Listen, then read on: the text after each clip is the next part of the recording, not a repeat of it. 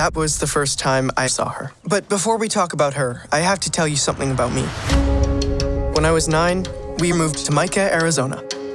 As the new kid, I became the center of attention real fast. And not in a good way.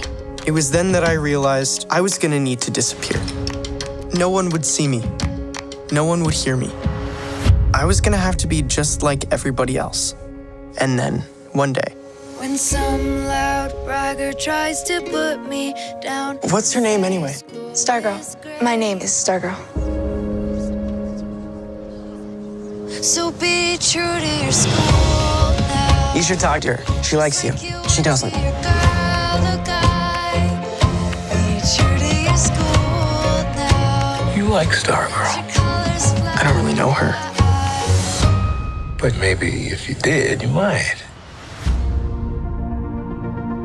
Won't you let me walk you home from school? Mom, were you ever afraid of what people thought of you? Figuring out who we are is the one thing no one else can do for us.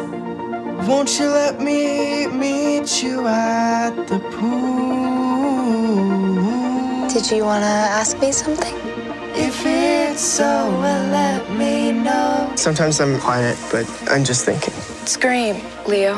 Why would I do that? Don't you want the universe to hear you? Since she got here, things have been different. Some people are just like that. Being with you is the most anyone has ever looked at me in my entire life. There's just something about her. She's not like anyone else. Is she magic?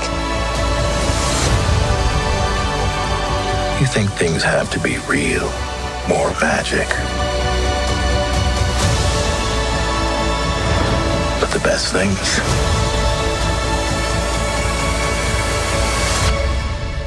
are both.